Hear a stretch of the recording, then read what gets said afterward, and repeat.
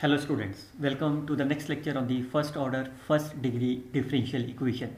Today we will discuss about homogeneous differential equation. We will try to explain this with the help of 4 to 5 numerical examples of the different kinds. Myself Dr. Garg. You can simply follow my YouTube channel Dr. Harish Garg, where you can find the various videos on the differential equations as well as mathematics. So first of all, what is the first order and the first degree? It is a very special kind of the differential equation, and it is of either one of them form. Clearly says that what is the order of this differential equation is 1. The order of this differential equation is 1. Degree is also 1, but whether it's a linear or the non-linear, that's depending upon the nature of f of xy. How you can solve, how you can find the solution of this first order first differential equation? There are the various methods. These two methods we already discussed in our last lecture, that is a variable separable and the linear differential equation. Now in this lecture we will try to explain what is the homogeneous method. Before we will discuss what is the homogeneous method, we will first understand what is the homogeneous function.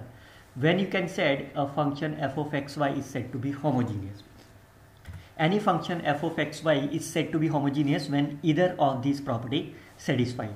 What is the meaning of that? For any real of lambda, when you consider the scale, there is a shifting or scaling of this lambda of x, it will be lambda raised to power n, where n is the degree of this function f of x comma y. Or you can define the function f, which can be written like in this form. For example, if I take these three examples, clearly says that if I consider the value of lambda x of y, what will happen of this? This is a square plus divided by here.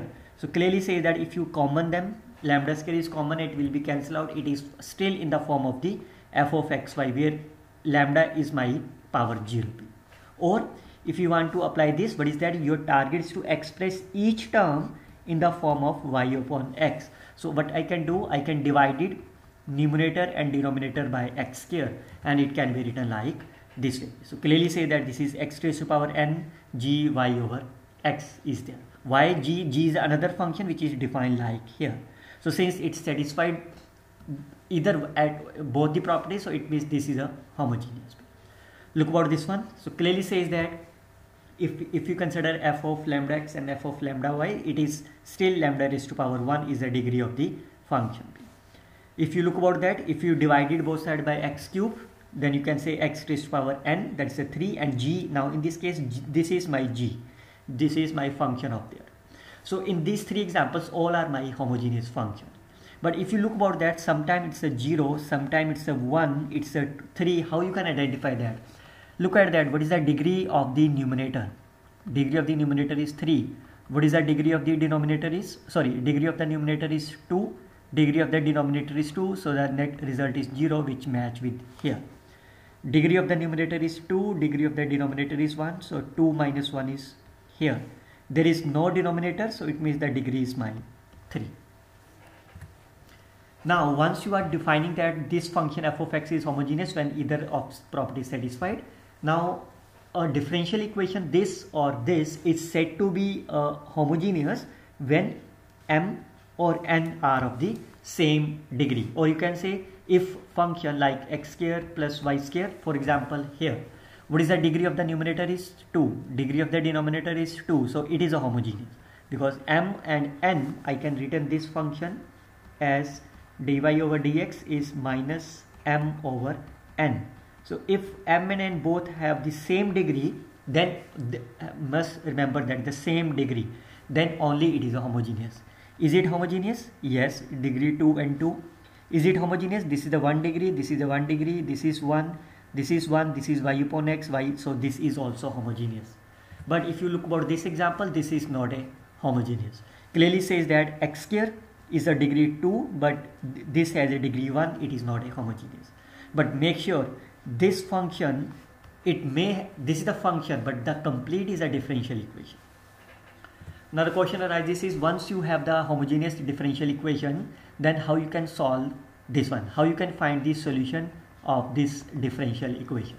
So that's very simple. Whenever there is a homogeneous, we can use the substitution. I can consider this as a v, or you can take y is equal to vx. Once you take y is equal to vx, where v is a function of the x, Then find the dy by dx by using the product rule here. Substitute this value in here, and then we can use the separable method. This is separable method, and finally we can integrate them. You will get the right answer. For examples, we will discuss the 5 examples in this lecture so that you may understand very well. Check whether it is a homogeneous. Yes, it is homogeneous. Why? Because the degree of the numerator and denominator 1.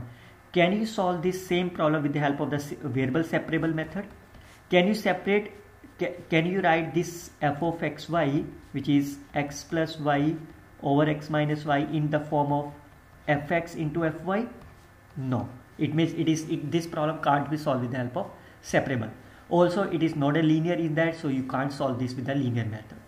So now it's a homogeneous equation because degree are same, so we can take here. We can find the dy by dx. It is same. We can substitute here.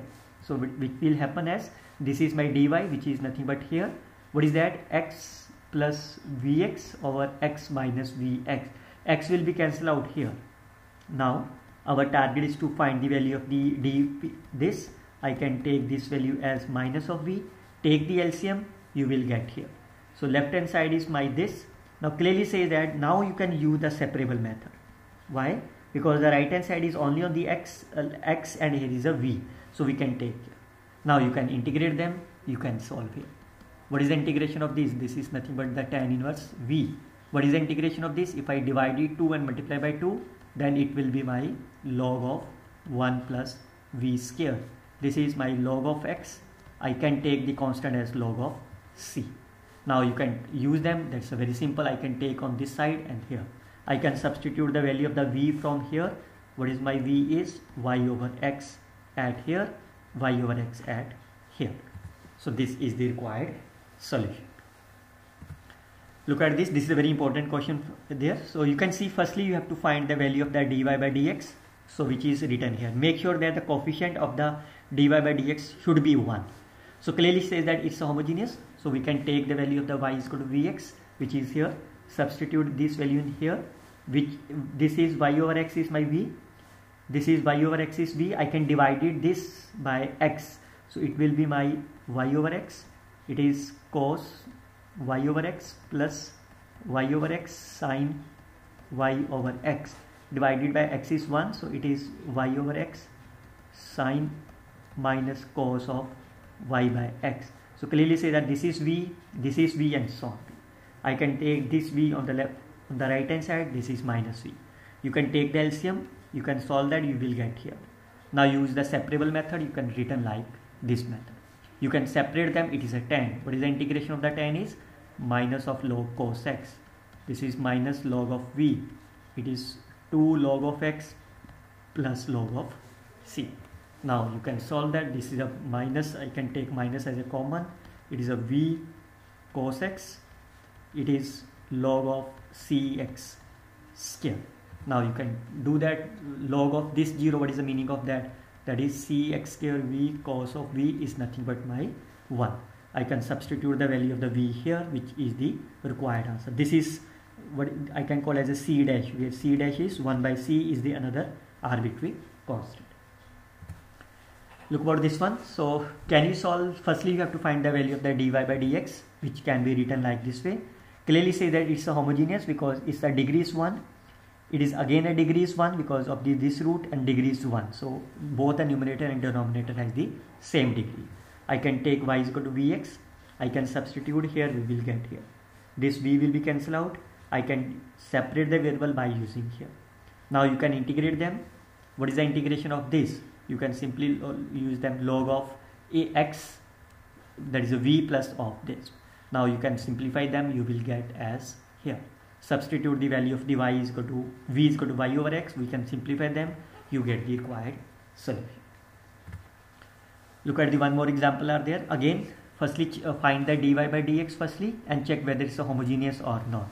So clearly say that this is a degree 3, this is a degree 3, this is degree 3, this is degree 3. So it is my homogeneous. So I can take y is equal to vx. I can divide it this numerator and denominator by x cube.